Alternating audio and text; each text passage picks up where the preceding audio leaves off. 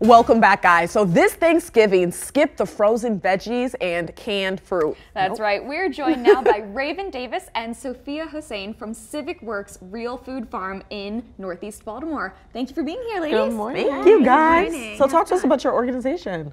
We're here from Civic Works Real Food Farm, and we work over in Clifton Park, where we grow tons and tons of fresh local produce. And right now we have a ton in season for fall. Nice. Fantastic. So tell us about what's in season, both fruits and vegetables right now. Oh man, we have tons. We have apples, See that? Yeah, winter squash, butternut and honey. Turnips. See some cranberries. Yeah. We got it all. So you're keeping things all natural. Yes. Natural vibes. That's what I like. Yes, ma'am. Yeah. So how can we incorporate these in-season fruits and vegetables into our Thanksgiving meal? You can spice up your Thanksgiving meals by using something like turnips for your mashed potatoes. Yeah. Ooh. Yeah, it gives it a really nice texture. Maybe some scallions. Or even garlic. Brussels sprouts for your coleslaw. Yeah. And it's healthy too. Y'all want to be healthy. Fresh and crunchy.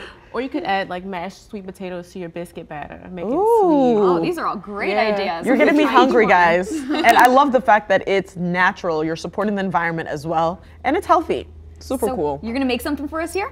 Yeah, I'm gonna whip together a quick kale salad. Okay, so we're adding some roasted butternut Butternut squash. squash. So we already have the Yummy. kale. I'm assuming it's been washed and The chopped. kale's been washed and chopped. We're all fresh and ready to go. Nice. Some We're gonna roasted add some- butternut squash. Yum. And some Yum. Brussels sprouts.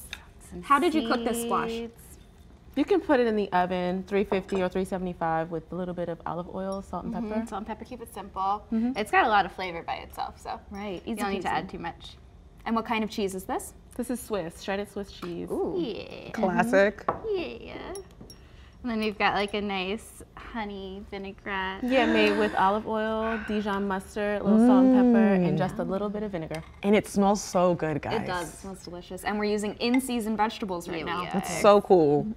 And then lastly, we're gonna add some cranberries, dried cranberries. Oh, that little bit of Little sweet thrown color. in there. Yeah. I like to cook by color. Make sure Oh, you me get too. all of it represented in there. Make it a whole rainbow. rainbow. Yeah, exactly.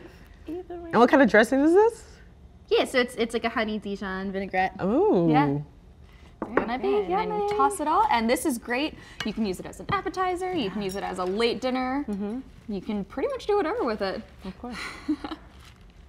So besides the grocery store, where can we find these? These in-season Yeah. vegetables and fruits. I think a great resource for Baltimore folk is the Waverly Farmers Market. It's Okay. on 32nd Street and it's open all year round. And they do a Nice. really good job at stocking with a bunch of local produce and dairy and meat farms and stuff. And then Nice. also we've got at Civic Works Real Food Farm has a mobile farmers market truck, Oh, which that's makes cool. stops in Northeast Baltimore at community centers and churches and things like that. And we are out there Tuesday through Friday with fresh produce from the farm, and it's another really good resource. I gotta make sure to check it out. Yeah, you can check out our website to find the stops. Nice. And what is that website? It's realfoodfarm.org. Wonderful. Yeah. Yeah, this is a great meal that will last. I mean, you can do this throughout the entire winter. Yeah, And it's exactly. easy too. It took like 5 minutes and you have this wonderful fresh meal. There you go. And it's good for you. Yes, most importantly. Thank you, ladies, so much for talking to us about this delicious food and about your great organization. Sure, yeah, our pleasure. If you guys want to find out how to eat more locally, check out our community supported agriculture program. Thank you. Thank you. Appreciate it, Queens. Thank you. Yeah, thank you. It's fun.